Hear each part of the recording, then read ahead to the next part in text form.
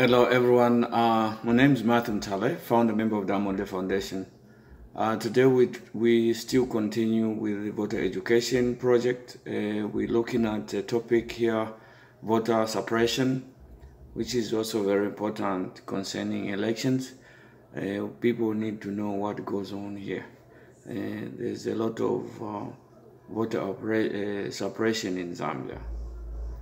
So what is voter suppression? Voter suppression is a strategy used to influence the outcome of elections by discouraging or preventing specific groups of people from voting.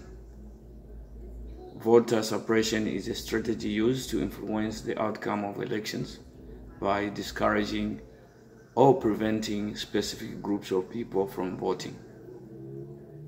That's in a nutshell. But there's some few tactics used in voter suppression. That ranges from minor changes to make voting less convenient, to physically intimidating and physically attacking prospective voters, which is illegal. You've seen some of these things happening in Zambia, where when there's a by-elections, where there are general elections, there's a lot of intimidation. People kill each other.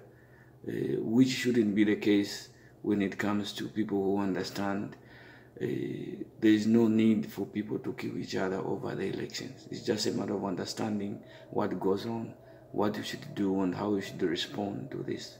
So remember that voter suppression is illegal. And for you, if we can ask this question, is there voter suppression for you?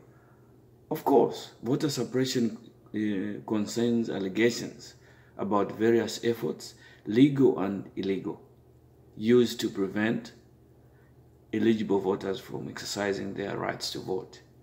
Voter suppression vary. Like I've just outlined earlier in the beginning, I talked about how it varies. It ranges from to. So we have to be aware of these things that happen. We shouldn't be moved by the mob psychology. We have to start understanding things. Why do voters get paged?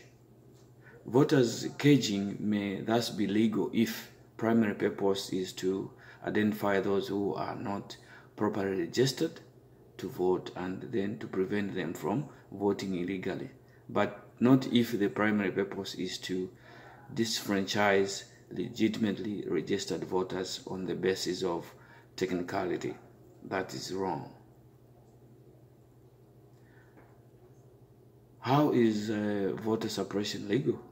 Voter suppression can be effective if significant number of voters are intimidated or disfranchised.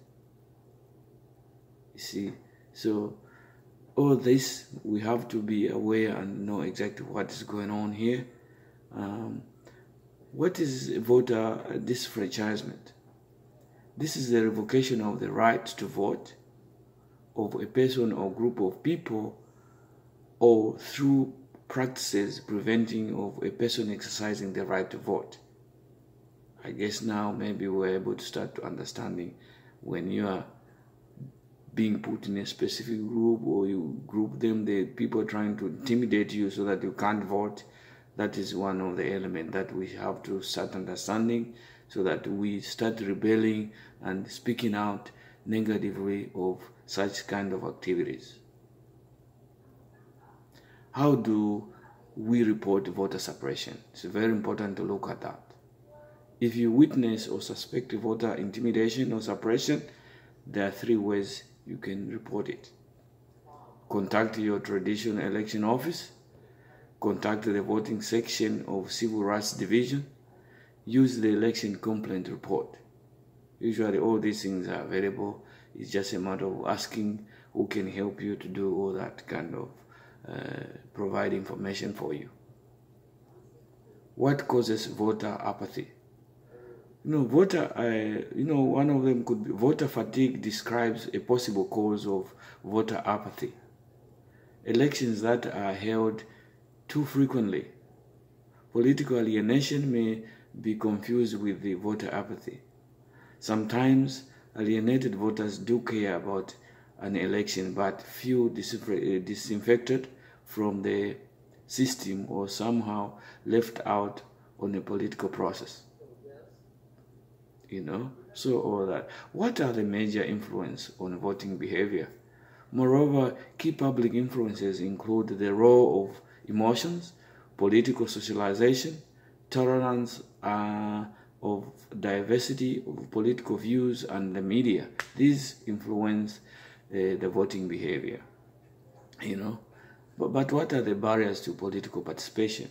One, if we look at education, without information and knowledge, meaningful participation in politics can be difficult.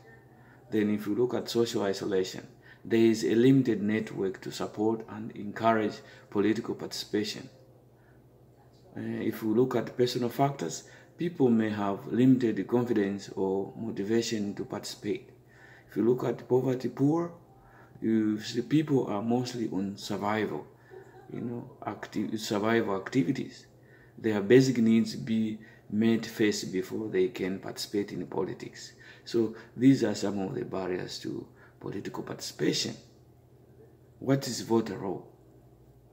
Also known as register, a register or poll book is a list of persons who are eligible to vote in a particular electoral district or who are registered to vote.